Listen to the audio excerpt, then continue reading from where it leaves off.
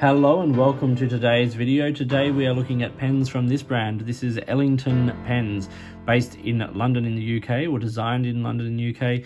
These are a range of pens that were launched a couple of years ago. There's one model so far with a range of different colours and finishes, and they are quite affordable and they have some nice features. So we're going to talk about these pens today, and I'll do a writing sample and all those kinds of things. So I have three of them to look at, which is really great. This is the box they come in. Simple box, barcodes, all that kind of stuff. The ultimate pen for explorers, creatives and achievers, written there on the back. And then need help getting started with your new Ellington pen? Just visit ellingtonpens.com or scan this QR code. Gives you a great access to instruction manual information and stuff like that. Okay, inside that is this box, which is a simple, black clamshell box with Ellington pens on the front there again. You open that up, you got the Ellington logo again in the lid of the box.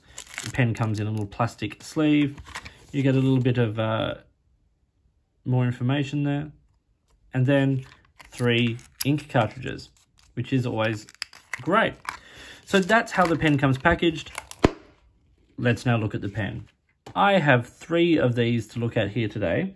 And these are 3 of the many, many different finishes you can get. I have the Stealth, the Silver Sonata, and the Scarlet Slate. Now, I have 3 different nib sizes, so I'm going to do a quick writing sample with all 3. I'm going to talk about the parts and features and all of that kind of stuff. A little bit of backstory. So Ellington Pens was founded by Ethan Ellington, who has a background in mathematics and education and stuff like that, and used a range of pens over the years, and with, well, some having sort of relatively exorbitant price tags, and he realized there has to be a way to make pens affordable. So over the period of the pandemic, he worked on designing a pen that could be made affordably and all of that kind of stuff, and still had the features that he wanted to see. And this pen was launched towards the end of 2021, I think. There were 8 original finishes, and the 8 sides of this feature on the top represent those 8 original finishes. I think that's a nice, neat little feature there. So let's talk about the parts and features. I'm going to use the red one here, the Scarlet Slate, for the parts and features and everything. So we start at the top, and there's this like peaked dome on the top there, and then we get that 8-sided nut feature, which actually does come undone and holds the cap in place, or the clip, sorry. Easy enough to sort of screw down and make everything nice and tight. This clip is very simple. It's flexible and usable on different materials, all of that kind of stuff. The cap continues along. Actually, just very quickly, like that red material's got a nice depth to it. I like that a lot. Little cap band on the end of the clip cap there that says Ellington. That's it. The barrel of the pen continues along, tapers down, and we get a little end cap there, which is flat. Now, depending on the finish of the pen, the color combinations and things might be slightly different. For instance, on these 2, it's just all black or all chrome. The cap is a snap cap and has a lovely snap, and actually capping it feels really great. Step down on the chrome section onto a chrome grip section, which tapers down quite a lot, to a little step down, and then a smaller nib. It's about a number 4 size, or number 4 to 5 size nib. It is a smaller nib, but I think it's actually in proportion with most of the pen there. It's not a big pen, and it does feel smaller in your hand. You unscrew the body of the pen on these metal threads, and I think the material is like a lacquered brass or something along those lines. It's got some good weight to it. They're nicely made. Actually, the build quality is very nice, and the pen does come with a converter. A very simple converter here, typical of a number of Chinese made pens. And also those cartridges, as well as cartridges being available here in this like little tray where you can get 12 black and 12 blue in a box there by Ellington Pens. And that's what I actually have, the blue cartridge from those boxes in each of the 3 pens today. Now, these are Chinese-made pens. They are made in China for Ellington Pen. Now, there is talk, are these generic pens just rebranded, all of that kind of stuff. There's there are elements that are borrowed, of course. Like, these are made in China by a factory who makes pens for a number of brands, I would assume. But there are some nice design elements and things that sort of set this apart, like that bolt feature and the finial on the top there, being nice and unique, and actually, I think, nice design elements as well. So that's the basic parts and features of the pen. It's a simple pen, it's a clean pen, it's a smaller pen. Let's do a size comparison now. So I've got it here alongside the Lamy Safari. You can see it's about the same length, so it's actually not that small a pen. It just feels small in the hand because it does have a relatively small grip section. And you can see when it's uncapped, it is much smaller there than the Lamy Safari, and it does have a relatively thin section and a smaller nib. Although I do have to say, that nib is very attractive. The simplicity of it with that E being laser engraved there is quite nice. And posted, you can see it's still shorter there than the Lamy Safari. It does post very nicely and quite deeply, but it does set the weight off just slightly. There is a lot of weight in the cap of this pen. So what are the dimensions of the Ellington pen fountain pen here? Well, it's 141 millimeters when it is capped. It's 121 when it's uncapped, so it is on the smaller side, and for some people this may be too small. I find this comfortable enough, particularly for sort of shorter note-taking writing sessions, and the balance to be quite nice in that format. Capped, or posted, sorry, it's 156 millimeters, so it's not a long pen, but you do put a lot of weight on the back there. The pen weighs 35 grams, 19 in the body and 16 in the cap, so almost half the pen's weight is going on the back of the pen here, and I have to say a big chunk of that is in the the end of the cap there, in all that decorative nut and clip feature. The grip section is around 9 millimeters in the middle there, so it is on the slimmer side. I find this just okay to write with posted. As I said, I actually, because of that balance issue, even though it's smaller in the hand, I actually prefer to write with this pen unposted. Okay, so we have 3 of these to write with today, so let's start the writing sample here with the Ellington Pens fountain pen. This is the Scarlet Slate version, and I have this with the extra fine nib. And all these nibs are stainless steel nibs, and the ink in all 3 of these is the Ellington Pen blue cartridge.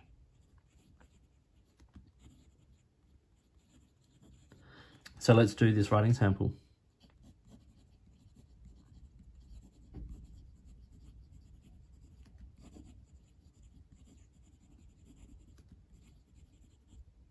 Etc.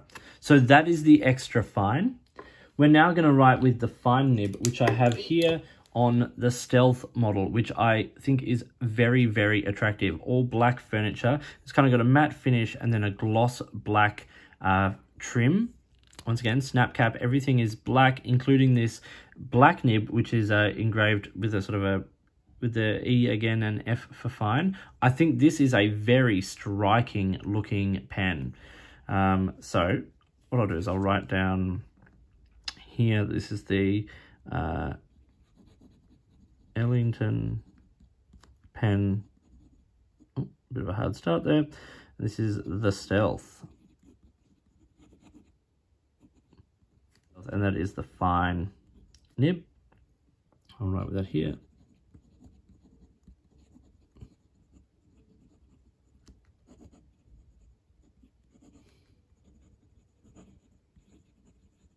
Now, to my eye, there's not a whole lot of difference there between the extra fine and the fine. In fact, in some strokes, the extra fine seems slightly broader than the fine. But they are writing well and they write quite nicely. And then we have the medium nib here on the silver Sonata model. Now, one thing I will say about this model is it's quite attractive, but it is an absolute fingerprint magnet. I've purposely not cleaned them off so you can see just how much it picks them up under the light here. And this one has a medium nib. So we have the Ellington Pen Silver Sonata. with a medium nib. Okay, and then